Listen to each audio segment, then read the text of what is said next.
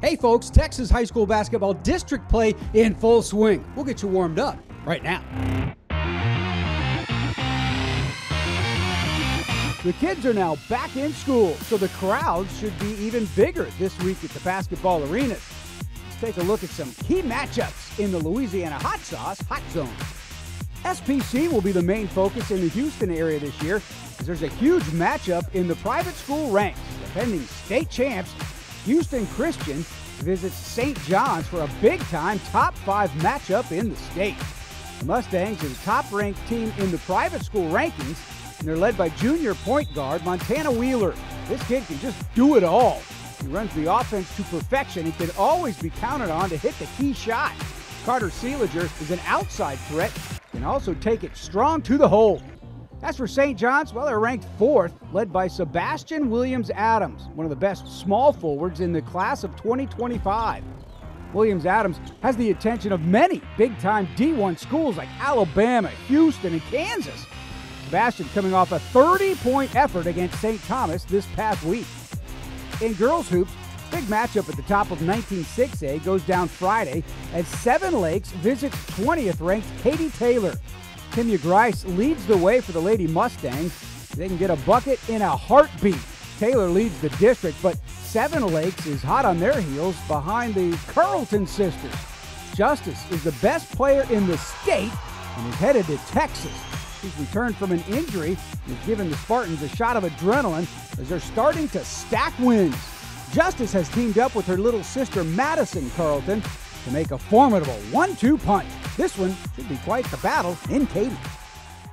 The Hot Zone is presented by the original Louisiana brand hot sauce. When you need to bring the heat, make all your game day snacks better with Louisiana hot sauce. Warm up your game day with the authentic flavors of ancient cooking. So thin, so crisp, so good, so chill. We caught up to another big-time athlete in the Houston area on the recruiting trail, presented by Xochitl, chips and salsa. My name is AJ Bates, a guard at Seven Lakes High School. Seven Lakes High School, and I'm forward. I was in between schools for a long time, but I feel like Texas really made a break.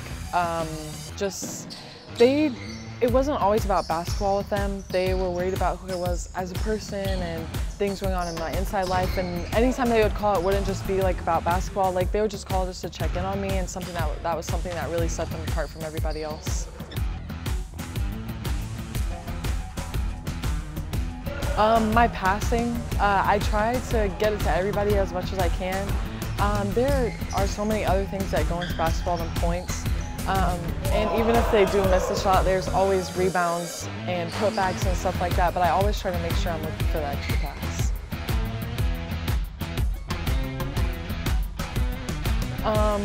I've been playing with these girls since middle school, so I love being able to play with them for the last 6 years, 7 years.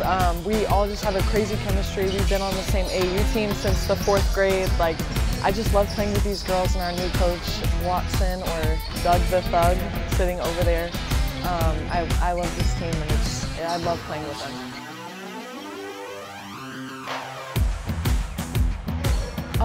Honestly, I want people to remember me more than just basketball.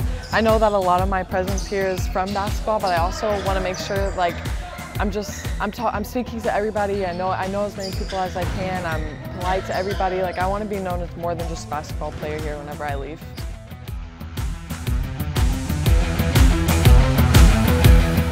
Let's take a look at some other games to watch out for in the Hype.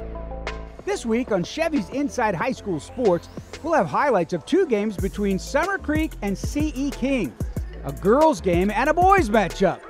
For the boys, all eyes could be on Summer Creek's Cameron Patterson. The San Jose State commit is a clutch basket getter and will be key in helping the Bulldogs maintain their place in the 21-6A standings. However, King is no slouch, and even though they've taken a couple tough losses early on in district play, despite their loss last Friday to Atascocita, the Panthers' Christian Thomas has proven to be a difficult matchup for opponents. Thomas can score in the paint, but also bring a defender outside and drop a couple threes on him. This one should be an awesome matchup, as it's almost a must-win for both squads. As for the girls' game, the Lady Bulldogs have been cruising along under new head coach Donnie Ott. Summer Creek is still a powerhouse in the Houston area, and this year they feature seniors Zakara Perkins and Janiyah Murphy. The Lady Bulldogs move the ball up and down the court with pace and purpose, and it's served them well as they have yet another 20-win season already. CE King girls are ranked 17th in the state, and their go-to players are twins, Kennedy and Brooklyn Alexander, who both averaged 12 points a game last year. McKenna Kasim adds a third scoring option for the Panthers, which is something they'll need to knock off Summer Creek. Warm up your game day with the authentic flavors of ancient cooking. So thin, so crisp, so good, Xochitl. Let's take a look back at who won our defensive title belt. Plus, we'll see who might come home with one this week in The Buzz. Last week, the title belt went to Fort Bend Clements, and their tenacious D allowed them to keep the L column empty as they took down rival Hightower. Not too many undefeated teams left in the state, and the way the Rangers play defense could keep them that way for a while. This week, the Woodlands College Park could be in line for a title belt. The Cavs are ranked 18th, and their defense seems to have outmatched 13 6A opponents.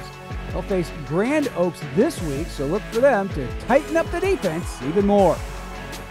Hey, that'll do it for today's show. Thanks for joining us. We hope you are now warmed up for some Texas high school basketball.